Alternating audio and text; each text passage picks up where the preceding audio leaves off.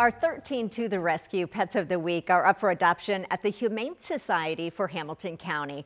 First, a look at this sweet boy. His name is Ashton. He's 3 years old and recently found his way back to the shelter after being adopted last year. Despite all of that, Ashton is a loving, loyal guy looking for a new place to call home. He would do best in a stable, structured home with kids 13 or older and no cats.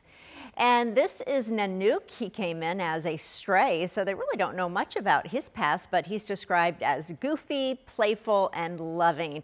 He's also a year old and does need some training, but he seems to pick up new things quickly, and he loves his toys. He's looking for an adult-only home with no cats where he can provide hours of husky antics and entertainment. And this big ball of energy is Sparky. He's 2 years old and also came in as a stray.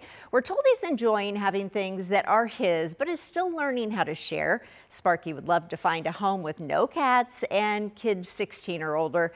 He's a big, playful guy, sure to bring energy and adventure to your home.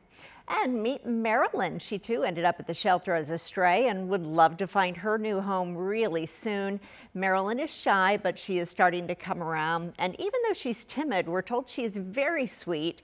She's also fully litter box trained, so there's a bonus for you. And this 3-year-old is Royal. She came to the shelter with her kittens and they've all been adopted. Royal was a stray and not very accustomed to being around people, so she is shy and kind of fearful right now. She would love to find a patient adopter who can help her feel loved and cared for. If you would like to learn more about adopting one of our pets of the week, just head to WTHR.com/totherescue.